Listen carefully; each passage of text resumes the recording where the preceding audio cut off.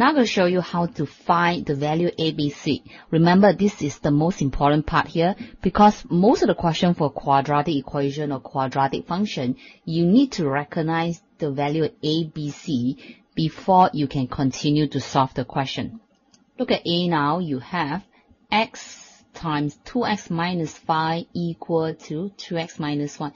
This is not in the general form of quadratic equation. First, you expand it. You have 2x squared minus 5x, you bring over the 2x, you have minus 2x, bring over negative 1, you have plus 1 equal to 0. So you have 2x squared minus 7x plus 1 equal to 0. So your A equal to 2, B equal to negative 7, and C equal to 1.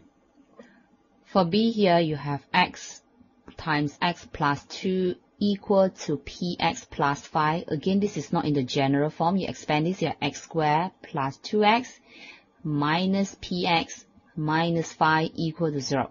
Now to find your ABC, you have to group the coefficient of x. You have 2 minus px minus 5 equal to 0. So what is your coefficient? X squared here is the invisible 1 in front, A equal to 1. B will be the coefficient for x. In this case is 2 minus p, and C is your constant, equal to negative 5. Remember to put a negative here. Some students just put a positive 5.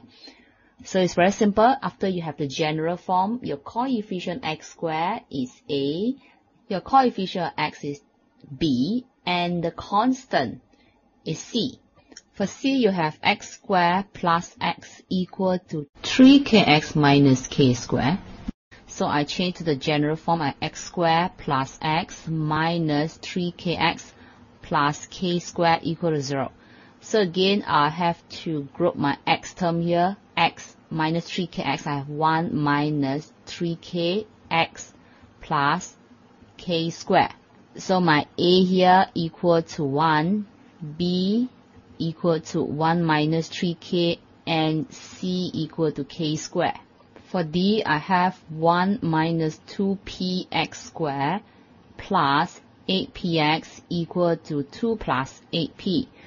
So I have to change it to the general form. I have 1 minus 2px squared plus 8px minus 2 minus 8p equal to 0.